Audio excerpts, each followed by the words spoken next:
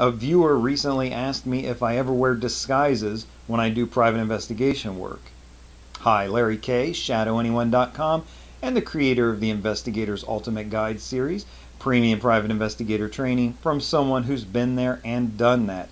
The short and a little bit embarrassing answer to the question is yes, I do sometimes wear disguises when I'm doing private investigation work. Now, why is this a little bit embarrassing? Because I have a lot of my brother and sister PIs out there, licensed professionals in the industry, who may roll their eyes and think, oh my goodness, I never do that. Well, sometimes taking it to that next notch is what it takes to solve a case or do something that other people are not doing well, or maybe they're failing at. Let me give you two examples of when I wear disguises doing PI work. Number one is when I'm doing pre-surveillance work, and specifically the recognizance of going into the area. A lot of private investigators do not do this with a disguise or without a disguise. They just roll their eyes and think of it as a waste of time. But I'm telling you, it's one of those things that can notch your success rate up and really pays off.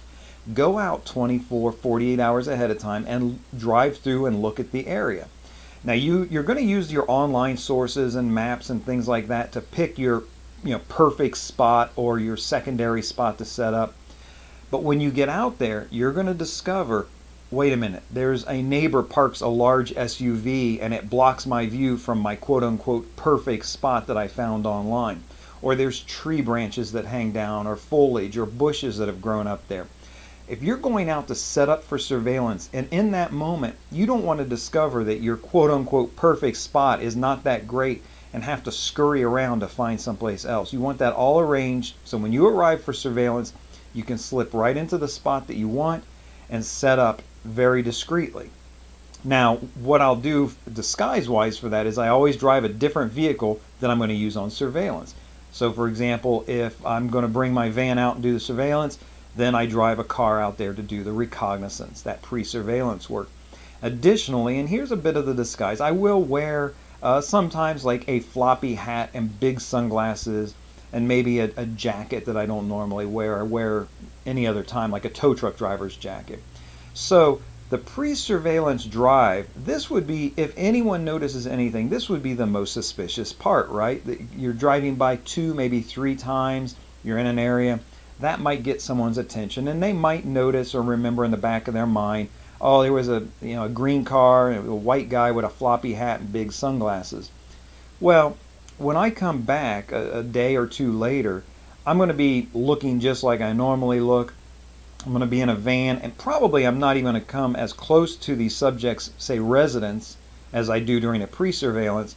So I'm going to park that van, get in the back quickly and discreetly to do my surveillance. There's not going to be any correlation, oh, this guy was out here a couple days ago and now he's back. You're not going to get that at all because of the different vehicle and a different look. Now the other time that I will wear a quote-unquote disguise when I'm working is when I'm process serving, and specifically on the pretext work, on these cases where I have to use a pretext to trick the person into taking service of process. They're refusing, they're hiding, whatever it might be. So yes, in those circumstances, I will wear, for example, if I'm posing as a construction worker or someone who's painting lines in the road, I will wear a reflective vest and a hard hat, maybe be carrying a clipboard, and that's sort of a disguise. I want to project to the person that I am a construction worker, that I'm exactly what I say I am.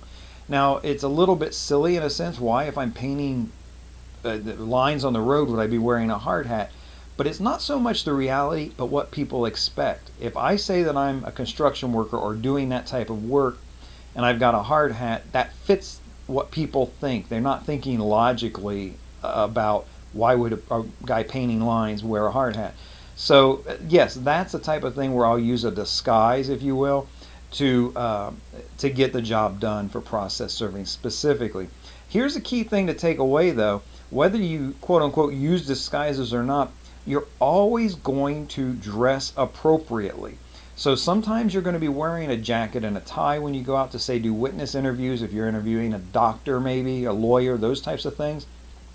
Other times a jacket and tie would be completely inappropriate. You don't want to use that. If you're going into certain neighborhoods, you might just want to wear a polo shirt, sometimes maybe even a t-shirt, maybe even more casual, depending on what you're doing. If your idea is that there's a corner to bodega that you're going to go into and try to talk to the cashier casually and that, you may just be wearing t-shirt and jeans or something like that. You're not really even posing as, you're not even saying that you're an investigator, you're just posing as a customer who's curious about, hey, that thing that happened out here last week I heard about. So dress appropriately to whatever you're trying to do. Remember, that's part of moving you forward.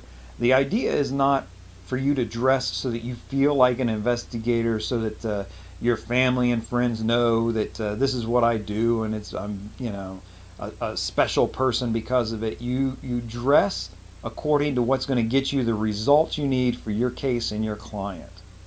If you have any questions, please feel free to let me know. I'm happy to answer them for you by email or maybe even in a video one week.